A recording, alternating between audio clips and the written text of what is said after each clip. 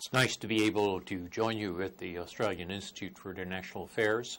I have, sorry that I cannot be with you in person, but the new technologies will perhaps at least allow us to share some ideas as a way to help you with your conference on smart power capabilities of a middle power. Let me start by saying something about what do I mean by smart power. For me, smart power is the combination of hard and soft power into successful strategies. Or as our Secretary of State Hillary Clinton once put it, it's using all the tools in your power toolbox. Perhaps more difficult is the concept of soft power, which is something that a term that I invented about 20 years ago. And the idea of soft power was to refer to a dimension, I thought, of international affairs that was not attended to adequately at the time. It's not new, but it wasn't one that we were thinking much about when we spoke about power.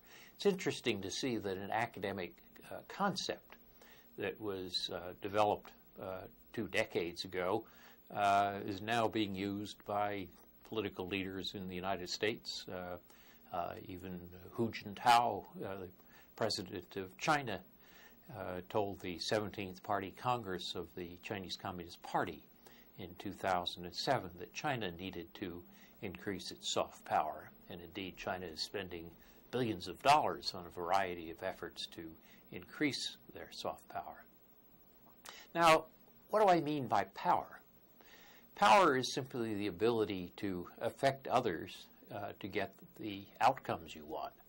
And there are basically 3 ways you can do that. You can do it with sticks and coercion. You can do it with carrots, payments. Or you can do it with attraction and persuasion. And that ability to get the outcomes you want without coercion or payment is what I mean by soft power. Now, soft power is not in and of itself sufficient to solve problems, and that's why I talk about smart power, the ability to combine hard and soft power into successful strategies. But if we think about soft power and hard power, each of them depend upon resources. And it's important not to mistake the resources for the power behavior. Remember, I said that power is the ability to affect others to get the outcomes you want. If you have massive resources, that may give you those outcomes you want, but it may not. If we think of military power, imagine a country that has 10,000 main battle tanks and another that has 1,000. We tend to think that country A is 10 times stronger than country B because it has 10 times the amount of resources. That's not necessarily true. It might be true if the battle is in a desert, but if the battle is in a swamp, it might turn out just the other way around. Indeed, that's what the Americans found out in Vietnam. The same thing is true with the resources that produce soft power. We often say that soft power is based on the resources of culture, where it's attractive in the eyes of others, or it's based on values, when a country lives up to its values, or it may be based on policies, when those policies are seen as legitimate in the eyes of others. But the fact that your culture is a potential resource for producing soft power doesn't guarantee it any more than the fact that tanks can win a battle, but not always. So it's important to keep resources, their potential sources of power, separate in your mind from the behavior, which is the ability to get the outcomes you want. Now, why is that important? Well, for example, if you look at some of the things that you listed on your agenda, they are they're resources that are potential sources of hard and soft power, but whether they produce it or not depends upon the context.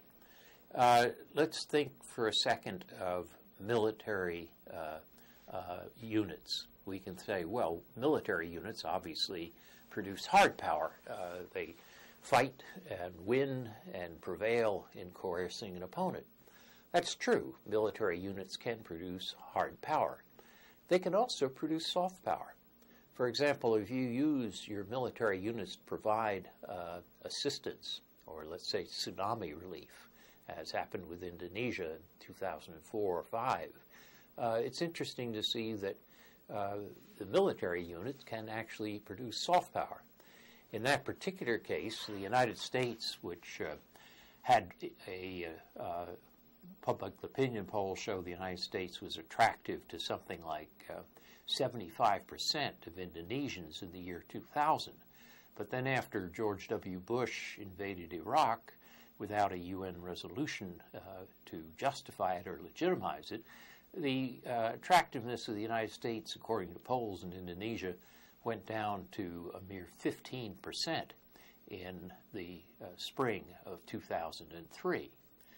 But what's interesting is that after American naval units were used for tsunami relief in 2004-5, polls showed the United States going back up to about 40% or 45% attractiveness. So that's an example of where a hard power, or not a hard power, a military resource produced not hard power, but produced soft power. And that should be true in terms of any size country. I mean, that would be true for Australia as it thinks about its capabilities for using various resources to produce power. Now, in the little piece of paper that was sent to me about the agenda for your conference, there was a question about what are some of the instruments for a mid-power to punch above its weight, to be successful in getting the outcomes it wants in a manner that's disproportional to its actual size in terms of resources. Let me give you the example of Norway. Norway is smaller than Australia, much smaller. It's a member of NATO, but not of the European Union. It has oil, but not a language which is widely spoken. And it nonetheless has a reputation internationally which is larger than the scale of its resources. What causes that? Well, there's several resources. One is Norway is a well-ordered democracy. People admire the way Norway runs itself. That has a degree of attraction. In other words, it lives up to its values. Norway also is one of the few countries that actually devotes 1% of its GDP to overseas development assistance. And that, again, is attractive to numbers. Norway is often a supporter of multilateral institutions and its role in the UN, and also in its involvement in various peacekeeping operations and peace mediation operations. Remember the Oslo process in the Middle East at one point. All these types of activities tend to give Norway a degree of outcomes that are greater than the amount of resources that one would expect from a country of that size. Australia, of course, is many times larger than Norway, and Australia has a considerable potential. Think of Australian culture, at least in the eyes of Americans, we think of Australia as very much like us in terms of a robust democracy, perhaps sometimes too much so, as we demonstrate. Also, Australia is a country which has in its culture an attractiveness, I think, to others as a well-run society. Australia's economic success is also another source of soft power.